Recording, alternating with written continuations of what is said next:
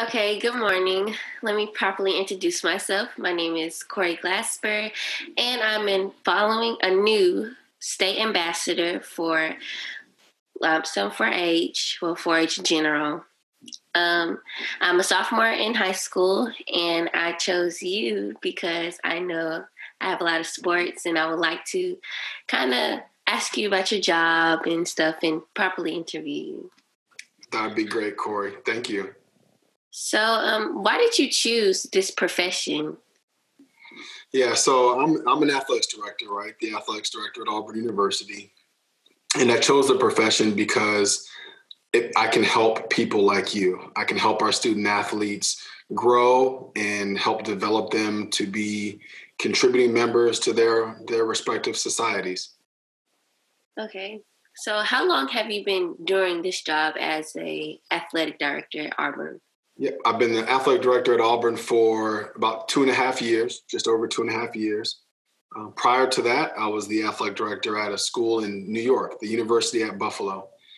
And prior to that, I was back down south at the University of Mississippi, where I was a fundraiser. So I asked people for money, is the simple way to put it. And before that, I was at the University of Notre Dame.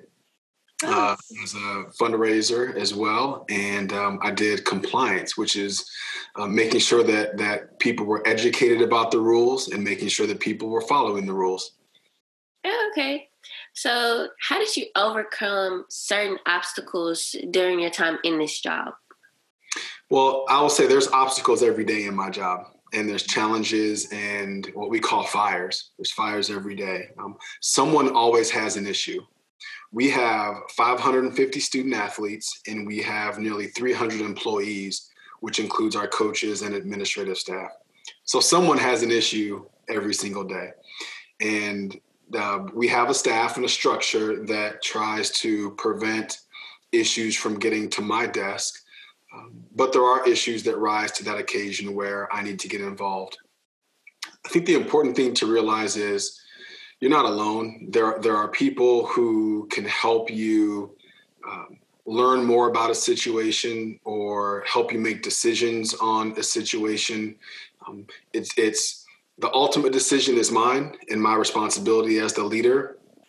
But as a leader, it's also my responsibility and my obligation to get input from others, to get feedback from others, to ask people questions about how they would handle a situation, and then ultimately try to make a decision that's in the best interest of our athletics department.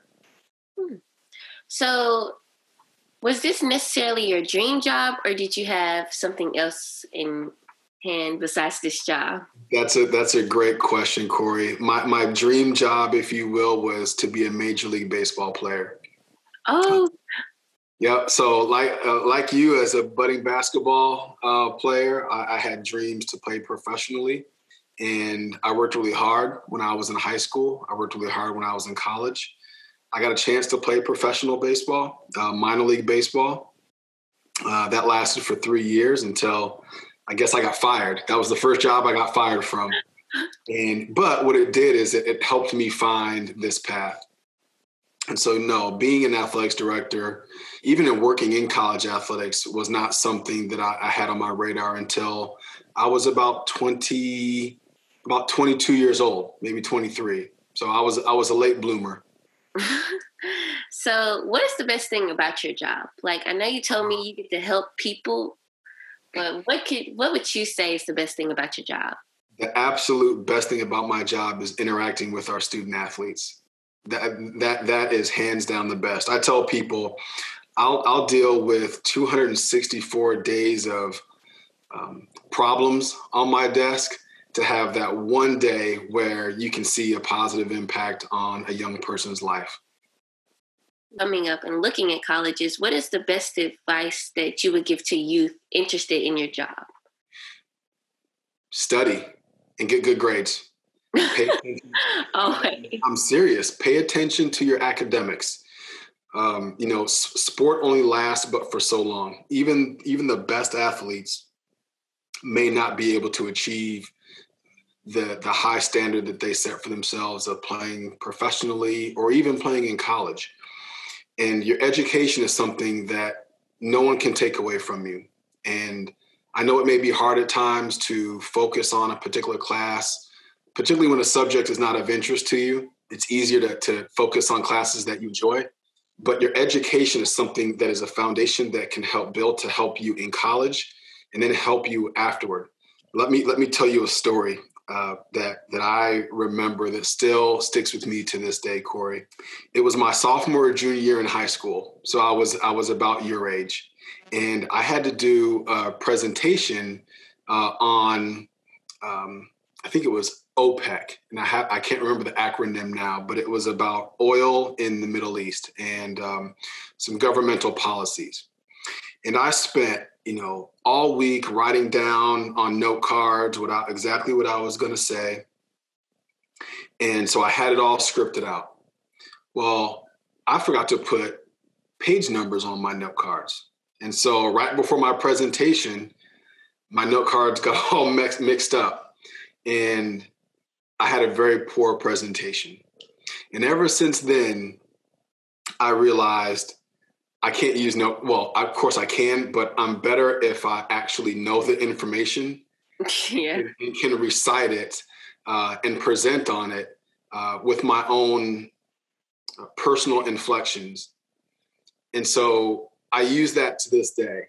I use that experience of a very bad presentation to help guide me through my job right now, where I have to speak to a lot of different people.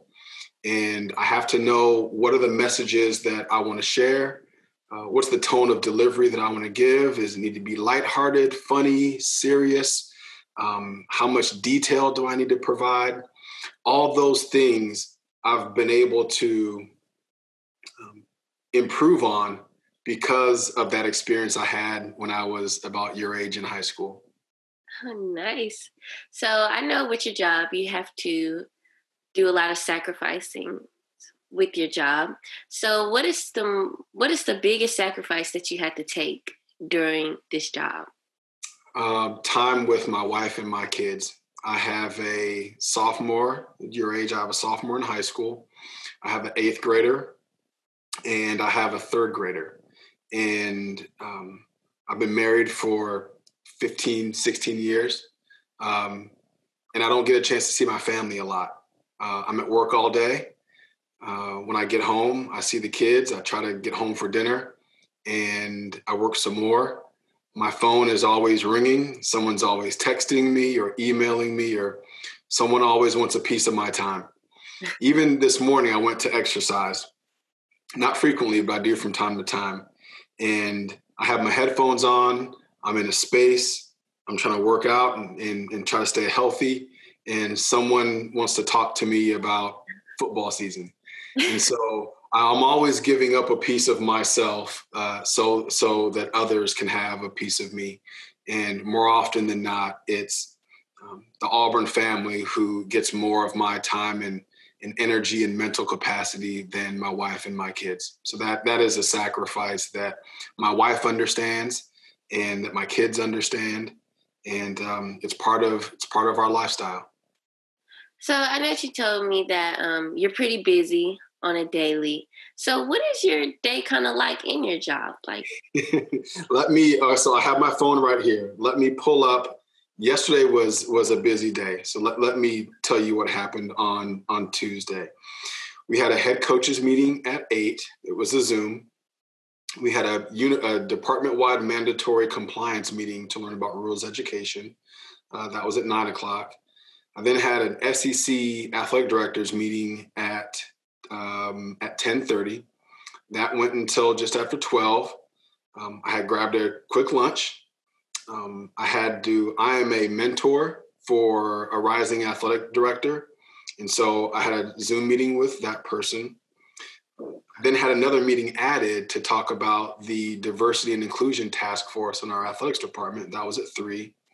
At 3:30, I had an executive team meeting, which is the senior leadership in the athletics department.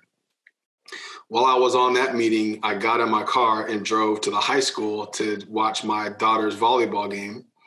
After that game, I then took my son to his soccer game and got home around 7:45, and then had an 8 o'clock Zoom call with student athletes to talk about race in America. So that's